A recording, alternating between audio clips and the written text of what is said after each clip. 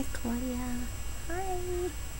Okay, now this is the other cat I own. Her name is Clawdia, and she's in my bathrobe, as you can tell.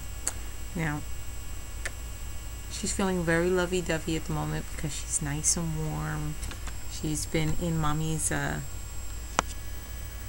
robe for a while. And now she doesn't meow or anything. She's not as loud as Munchkin. Munchkin tends to let you know when things are wrong.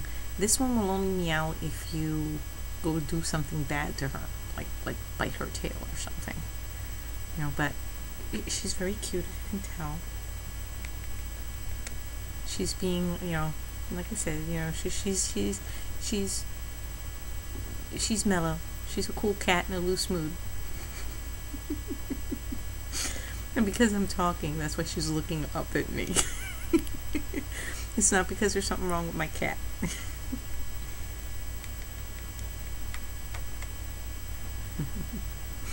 But it's just, it's been cold the past couple of days, so, you know, I've been taking care of them.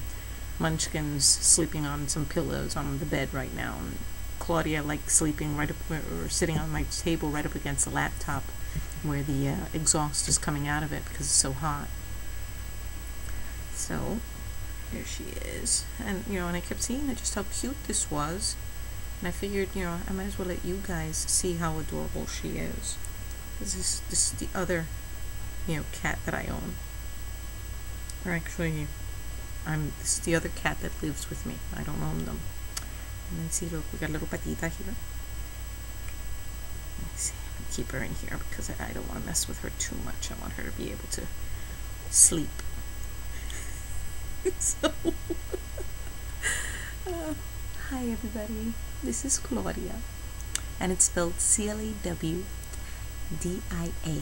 Clawdia, because when she was a kitten, she would claw first and then ask questions later.